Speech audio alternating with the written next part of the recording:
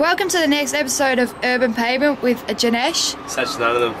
We're doing a bit different today. I've got the old camera in my hand, and Janesh is standing there by him lonesome. We're up at the summit where Janesh does some work, and as you can see, one of the activities, the rocket's nest, is in the background there. We haven't spoken to Janesh for a while. He did do his first 50k run on the weekend. Tell us a bit about that, mate. It was a pretty good experience. Yeah, to put it in a nutshell, it was a massive experience actually. The first 3Ks, it was single trail, felt like it was bush bashing, single trail like fire trail running.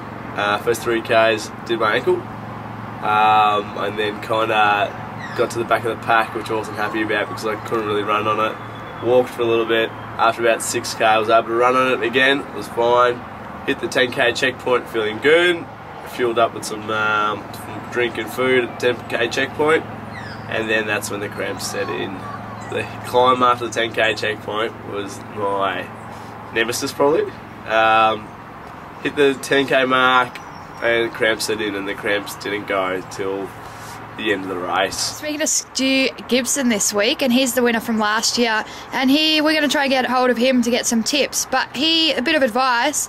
You felt bad about walking, but he said everyone walks in these kinds of races. How does you feel mentally about walking?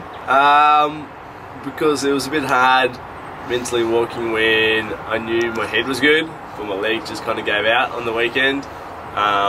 When fair enough, I was walking the hills, but the flats I had to walk as well, some bits because my legs were just seizing out way too much, and it was that cold.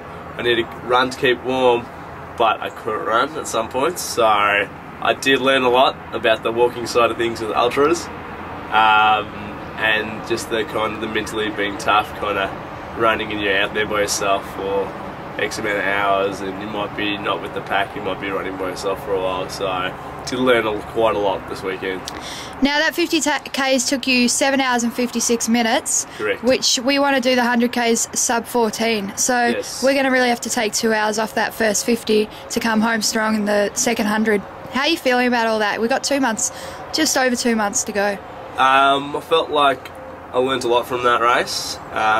Like little things like probably a given. I should have had my ankle strapped. Like never gonna run a race now with my ankle strapped. Learnt that quite well. Need to load up a lot more of my electrolytes and my salts to keep the cramps away. And just that training, I just need to hone that training. It is crunch time now. How are things going with your sponsors? Have you picked up any more, or how are the relationships going? Hopefully we can catch up with them next week. Yeah, so far my current sponsors are St. Mel Clothing, as we saw when we had an interview with Melanie Lambourne in Daylesford a few weeks ago. We have Freedom Tiger, all doing my PR and my management, which is greatly appreciated. We also have Brooks Running, which it's a new one. Came along board. They gave me a percentage of the discount of their apparel and their shoes because I'm a proud supporter of Brooks Running. We have Zone Fitness, who is my local gym, who we'll be catching up with next week.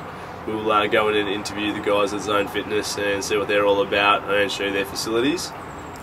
And also we have Head to Toe Healthcare, which I will be seeing next week for my first massage part of the contract, and I probably would be seeing their physio as well, Michael. Because I can have my ankle looked at and my shin splints looked at. Right now, Janesh and I have to go to work, so we're just going to say goodbye. See you later, guys. Thanks for listening, and we'll see you next week. See you next week. Cheers, guys. Bye. Bye.